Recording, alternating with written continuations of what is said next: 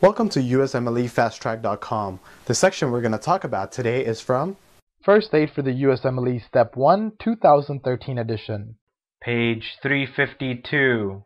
Anemias. What is anemia? Anemia is a decrease in the number of red blood cells or less than normal quantity of hemoglobin in the blood. And because of these reasons, there is a decrease in the delivery of oxygen to their tissue. So therefore, these patients will be fatigued and weak.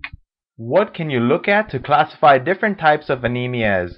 When you want to classify different types of anemias, first you would need to look at the mean corpuscular volume, and this can allow you to determine the size of the red blood cells. What is mean corpuscular volume? Mean corpuscular volume, or MCV, is a measure of the average red blood cell volume that is reported as part of a standard complete blood count. What is microcytic anemia?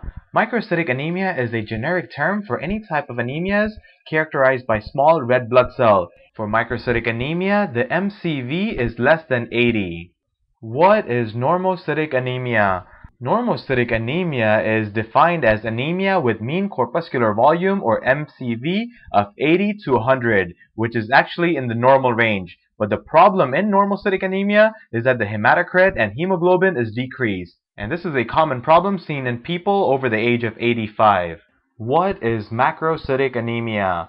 Macrocytic anemia is a type of anemia in which the average size of erythrocytes is larger than normal. And in macrocytic anemia, the MCV is generally greater than 100. Name all the causes of microcytic anemia.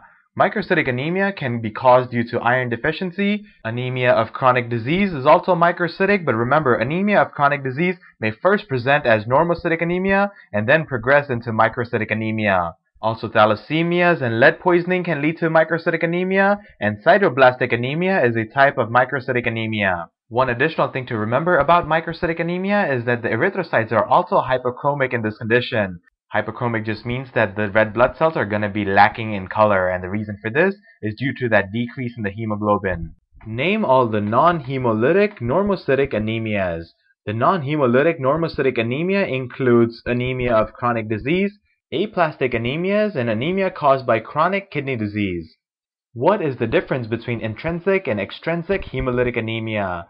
In intrinsic hemolytic anemia, the cause of anemia is related to the red blood cells itself, whereas in extrinsic anemia, the factors causing anemia is external to the red blood cells. So in intrinsic anemia, the problem can be with RCB's protein or oxidative stress handling, whereas for extrinsic anemia, the problems could be with immune attacks and microvascular angiopathies. Name all the causes of intrinsic hemolytic anemia. The causes of intrinsic hemolytic anemia includes hereditary spherocytosis, in which there is a defect of the red blood cell membrane. Other causes of intrinsic hemolytic anemia include G6PD deficiency, as well as pyruvate kinase deficiency. So these are the red blood cell enzymes that are deficient, therefore leading to that hemolytic anemia. Also, hemoglobin C disease can lead to that intrinsic hemolytic anemia.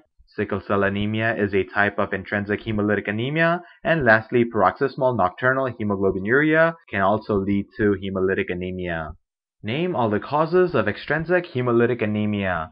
The causes of extrinsic hemolytic anemias includes autoimmune conditions, microangiopathies, macroangiopathies, and infections can all lead to that extrinsic hemolytic anemia. So non-hemolytic and hemolytic subdivisions are both part of normocytic anemias. Now, so far we have talked about microcytic and normocytic anemia. Now let's move on to macrocytic anemias. Macrocytic anemias are further divided into megaloblastic and non-megaloblastic anemias. What is megaloblastic anemia? Megaloblastic anemia is a type of anemia that results from the inhibition of DNA synthesis during red blood cell production, and therefore this can lead to formation of megaloblasts. So basically all the anemias that lead to formation of megaloblasts are due to DNA replication disorder. Name the three causes of megaloblastic anemia. The three causes of megaloblastic anemia includes folate deficiency, vitamin B12 deficiency, and uric aciduria. What is non-megaloblastic macrocytic anemia? Non-megaloblastic macrocytic anemia is a type of anemia that occurs due to increased red cell surface area, which happens in pathologies of the liver and spleen. Name all the causes of non-megaloblastic macrocytic anemia. The causes of non-megaloblastic macrocytic anemia is due to liver disease, alcoholism, and reticulocytosis. For more information on this topic, click on the link in the description section below. For a full USMLE Step 1 review, be sure to check us out at usmlefasttrack.com, where we help you review the entire first aid for the USMLE Step 1 with high quality videos and hundreds of detailed pictures for a better understanding of the material. So to learn from the best USMLE review book, be sure to check us out at usmlefasttrack.com.